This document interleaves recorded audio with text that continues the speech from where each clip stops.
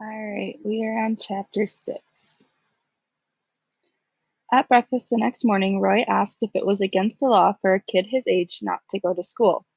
His mother said, "Well, I'm not sure if it's an actual law, but—" "Oh, yes, it is," his father cut in. "Truancy is what it's called." "Can they put you in jail?" Roy asked. "Usually they just put you back in school," Mr. Eberhart said. Half jokingly, he added, "You weren't thinking of dropping out, were you?" Roy said no, school was all right. "I bet I know what this is about," Mr. Eberhart said. "You're worried about bumping into that Matherson boy again. See, didn't I tell you the apology letter was too assertive?" "The letter was just fine," Roy's father said, spreading open the newspaper. "If it was just fine, then why is Roy so scared? Why is he talking about dropping out of school?" "I'm not scared," Roy said, "and I don't want to drop out of Trace Middle. It's just—" His mother eyed him. "What?" "Nothing, Mom." Roy decided not to tell his parents about his encounter with Mullet Fingers, the running boy. Being in law enforcement, Roy's father probably was required to report all crimes, even truancy. Roy didn't want to get the kid in trouble. "Listen to this," Mr. Eberhart said, and began reading aloud from the newspaper.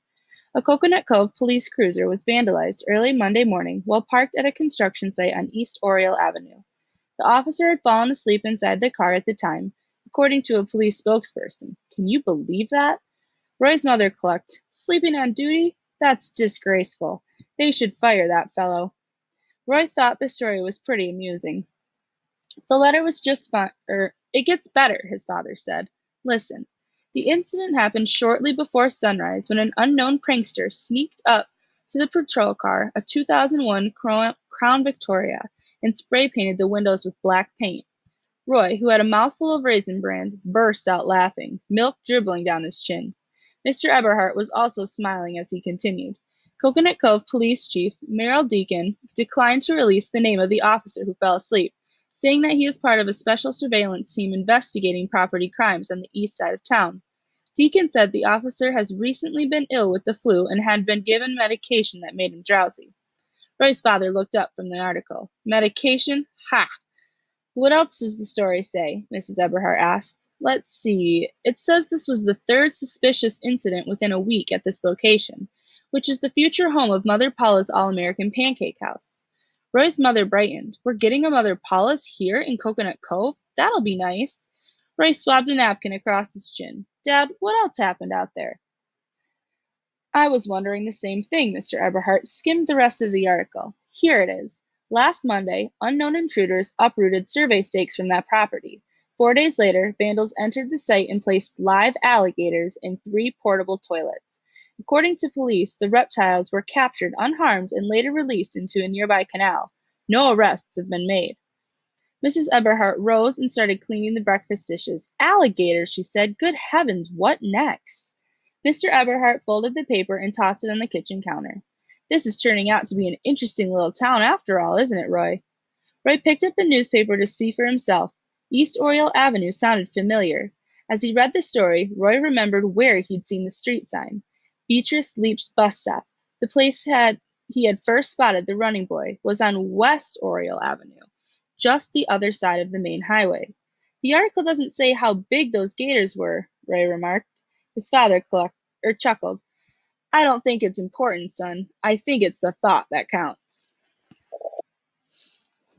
The police captain said, "I've read your report, David. Is there anything else you'd like to add?" Officer Delinko shook his head. His hands were folded on his lap. What could he say? The sergeant spoke up. "David understands how serious this is." "Embarrassing is the word," the captain said. "The chief has been sharing some of the emails and phone messages with me. It's not pretty. Did you see the newspaper?" Officer Delinko nodded. He had read and reread the article a dozen times. Each time it made his stomach churn. "You probably noticed that your name wasn't mentioned," the captain said. "That's because we refused to release it to the media." "Yes, thank you," Officer Delinko said. "I'm very sorry about all this, sir." "And as you read Chief Deacon's explanation for what happened, I assume you're comfortable with that." "To be honest, sir, I haven't had the flu, and I wasn't taking any medication yesterday." "David," the sergeant cut in, "if the chief says you were taking flu medicine, you were definitely taking flu medicine. And if the chief says that's why you fell asleep in your patrol car, and then that's exactly what happened. Understand?" "Oh, yes, sir." The captain held up a yellow slip of paper. This is a bill from the Ford dealership for $410. They got the black paint off your windows. That's the good news. Took 'em all day, but they did it. Officer Delinko was sure that the captain was going to hand him the repair bill, but he didn't. Instead, he placed it inside the patrolman's personal file, which lay open on his desk. Officer, I don't know what to do with you. I just don't. The captain's tone was one of paternal disappointment. I'm very sorry. It won't happen again, sir. Officer Delinko's sergeant said, Captain, I ought to tell you that David volunteered for this surveillance duty at the construction site, and he went out early in the morning on his own off-duty time. His own time? The captain folded his arms. Well, that's commendable. David, can I ask why you did that? Because I wanted to catch the perpetrators, Officer Delinko replied. I knew it was a priority with you and the chief. That's the only reason? You didn't have some sort of personal stake in the case? I do now, thought Officer Delinko, now that they've made a fool of me. No, sir, he said. The captain turned his attention toward the sergeant. Well, there's got to be some type of punishment, whether we like it or not. The chief's taking too much grief over this. I agree, the sergeant said. Officer Delinko's heart sank. Any disciplinary action would automatically become a part of his permanent record. It might be an issue when it came time for a promotion. Sir, I'll pay that bill myself, Officer Delinko offered. $410 was a serious chunk of his paycheck, but keeping his record spotless was worth every penny. The captain said it wasn't necessary for Officer Delinko to cover the bill, and that wouldn't satisfy the chief anyway. So I'm putting you on desk duty, he said, for a month. David can live with that, said the sergeant. What about the Mother Paula surveillance? Officer Delinko asked. Don't worry, we'll get it covered. We'll pull somebody off the midnight shift. Yes, sir. Officer Delinko was depressed at the idea of being stuck behind a desk, doing nothing for a whole boring month. Still, it was better than being suspended. The only thing worse than sitting at headquarters would be sitting at home. The captain stood up, which meant the meeting was over. He said, David, if anything like this ever happens again, it won't, I promise. Next time, you're definitely going to see your name in the newspaper. Yes, sir. Under a headline that says, Officer Terminated. Is that clear? Officer Delinko cringed inwardly. I understand, sir. He said quietly to the captain. He wondered if the little jerks who'd sprayed his Crown Victoria realized how much trouble they were getting him into. My whole career is in jeopardy, Officer Delinko thought angrily, all because of some smart but juvenile delinquents. He was more determined than ever to catch them in the act.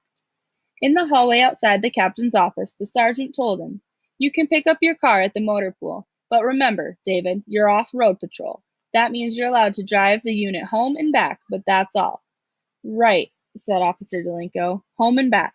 He had already thought of a route that would take him directly past the corner of East Oriole and Woodbury, the future location of Mother Paula's All-American Pancake House. Nobody said he couldn't leave his house extra early in the morning. Nobody said he couldn't take his sweet time getting to work. Dana Matherson was absent from school again. Roy felt somewhat relieved, though not enough to relax. The longer Dana had to stay away so his nose could recover from Roy's punch, the nastier he would be when he returned to Trace Middle. You've still got time to blow town, Garrett suggested helpfully. Not running away. Whatever happens, just happens.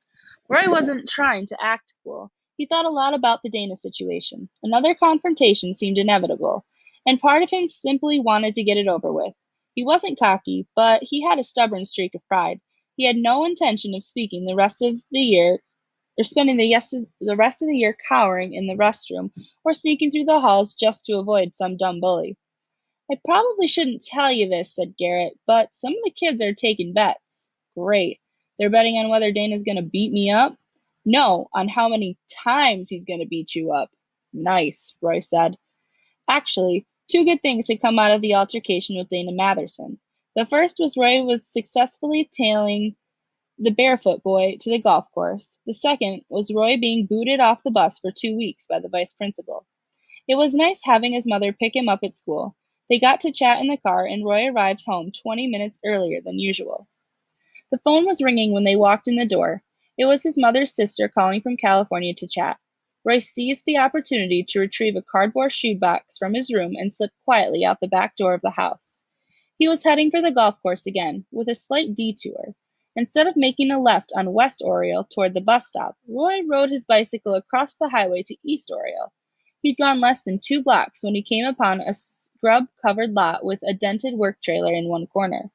Parked beside the trailer was the blue pickup truck. Not far away sat 3 bulldozer-type vehicles and a row of portable toilets. Roy figured this had to be the same place where the police car got spray painted and the alligators were hidden inside the latrines.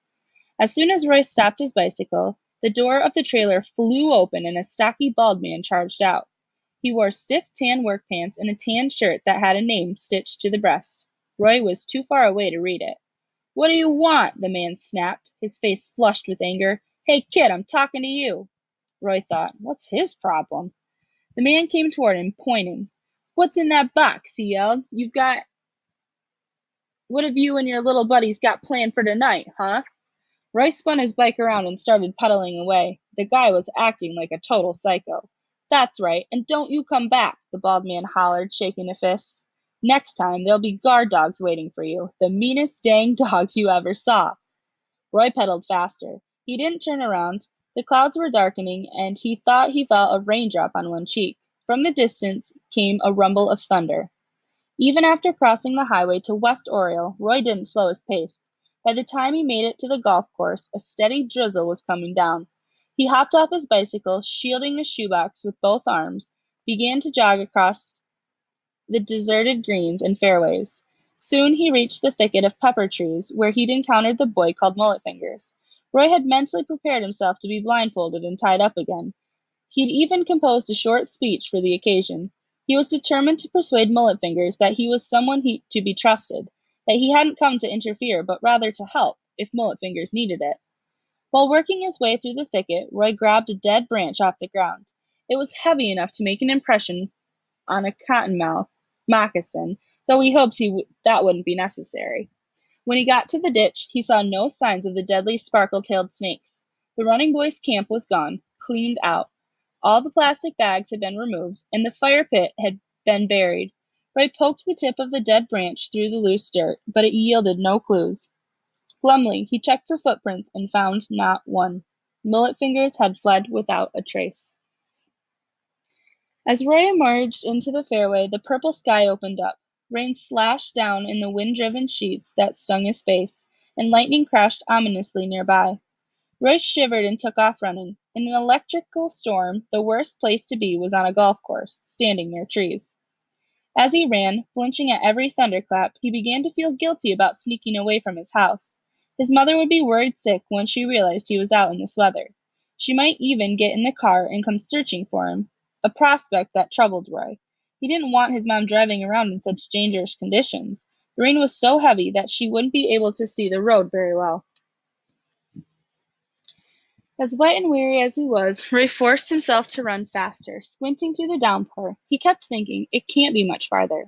He was looking for the water fountain where he'd left his bicycle. Finally, as another wild burst of lightning illuminated the fairway, he spotted it 20 yards ahead of him. But his bicycle wasn't there. At first, Roy thought it was the wrong fountain. He thought he must have lost his direction in the storm. Then he recognized a nearby utility shed and a wooden kiosk with a soda machine. This was the place, all right. Roy stood in the rain and stared miserably at the spot where he'd left his bike. Usually he was careful about locking it, but today he'd been in too much of a hurry. Now it was missing, stolen undoubtedly. To get away from the rain, Roy dashed into the wooden kiosk. The soggy cardboard box was coming apart in his hands. It would be a very long walk home, and Roy knew he couldn't get there before nightfall. His parents would be going bananas. For 10 minutes, Roy stood in the kiosk, dripping on the floor, waiting for the downpour to slacken. The lightning and thunder seemed to be rolling eastward, but the rain just wouldn't quit. Finally, Roy stepped outside, lowered his head, and started trudging in the direction of his neighborhood. Every step made a splash. Raindrops streaked down his forehead and clung to his eyelashes. He wished he'd worn a cap. When he got to the sidewalk, he tried to run, but it was like sloshing through the shallows of an endless lake. Roy had noticed this about Florida. It was so low and flat that puddles took forever to drain. He plodded onward, and soon he reached the bus stop where he'd first spotted the running boy.